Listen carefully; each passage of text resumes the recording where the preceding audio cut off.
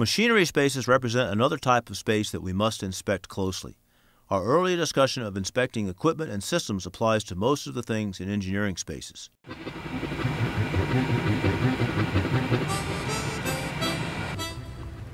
Hey, so look at this picture Fireman Torres just sent me for Maine too. It looks like an oil spill. Yep. You said Torres? Yeah. Yeah, Torres is good. It looks like old spill to me too. Alright, well let me send him text back so like that he could verify that it is. New technology.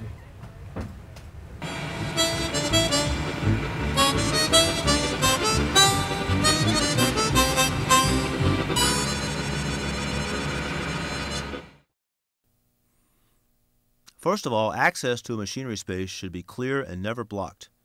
Ellison doors should function properly and not be blocked. The fire station and hatches should all be in good order. Even during the most aggressive industrial period, there should be 2 routes of egress. Equipment in the engine room should be inspected based on its function. Some unique items you may encounter include main reduction gears. The major consideration here is access to the reduction gear. It must be restricted. All gauge and sight glass connections should have lead seals in place and secured.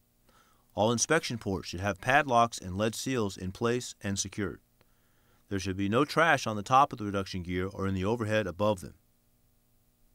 For boilers, boiler casings are sheet metal. They should be in good condition and properly secured. For main propulsion boilers, inspect the areas where the casing is attached to the bilge to be sure it is not corroded.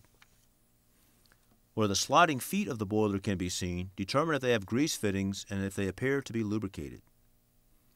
Safety valves should have an intact wire seal on their manual lifting device. All the other features of a boiler may be inspected as valves, piping, and gauges.